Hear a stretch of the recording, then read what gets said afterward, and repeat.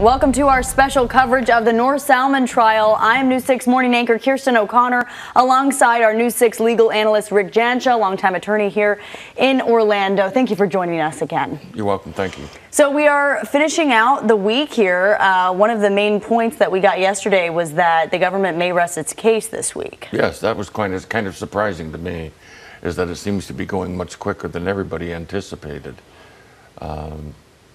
Sometimes simple is better. Mm-hmm. You know, you can overload a jury with too much information and make it too complicated. Looks like the government is just streamlining their case and putting on what they believe is just absolutely essential.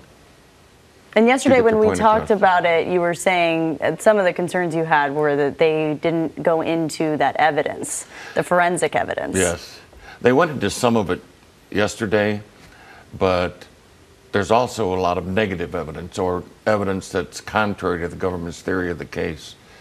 I still believe that they should delve into that, because if they don't, they leave a big opening for the defense to say, look what the government was hiding, look what the government didn't want you to hear, which would play right into their defense argument that you know, the government had led Ms. Salmon on to make a statement, that it was coerced, that type of thing. So it's never good if the government gives the defense an opportunity to make an argument that they were trying to hide something during their case in chief. Right. So that's some of the things we could be hearing in court today. Absolutely. Hopefully the government, from their standpoint, will present some of these things, such as the fact that Mr.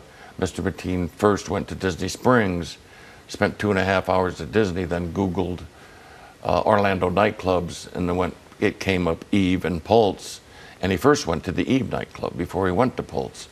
I mean, if I was the government, I would bring that up just to show we are being fair, we are presenting all the evidence for you to consider. Right, and that's some of the evidence that we got right at the beginning of this during jury selection. Correct. We found that information out, so it was a big surprise to start off the trial, and we haven't heard about it since. No.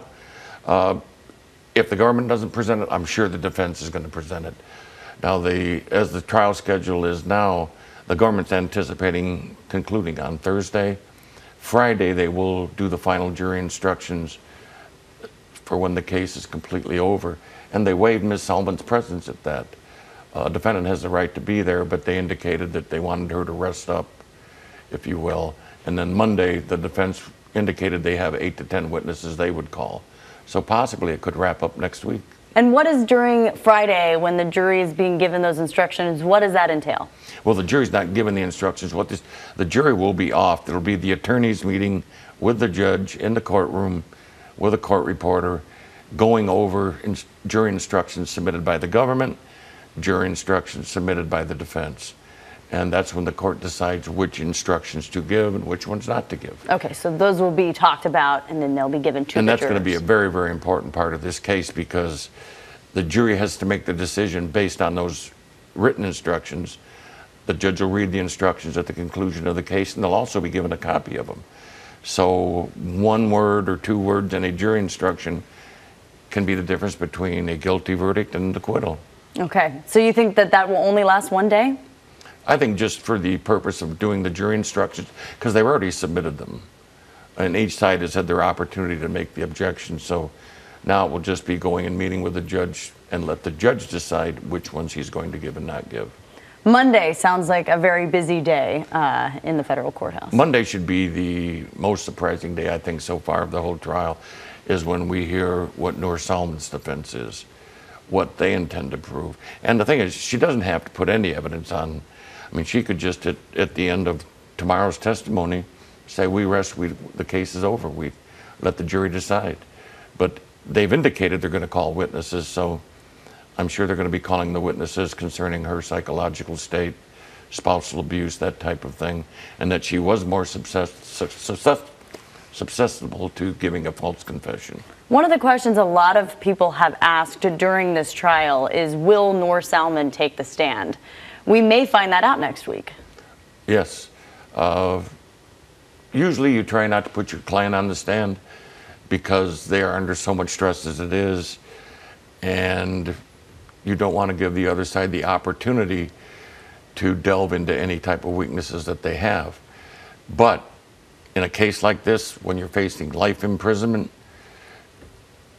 she just may very well take the stand and explain, or try to explain, some of the things that were going through her mind and why she acted the way she did.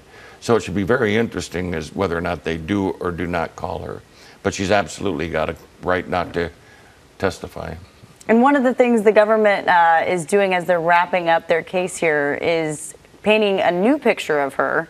We talked about this a little bit earlier, yes, about the money involved right after the Pulse nightclub yes, shooting. They called witnesses about them going to a jewelry store in South Florida and buying a $7,000 wedding or engagement ring, her purchasing half-carat earrings at another store, and her going to PNC Bank with Omar Mateen to get access to his bank account upon his death.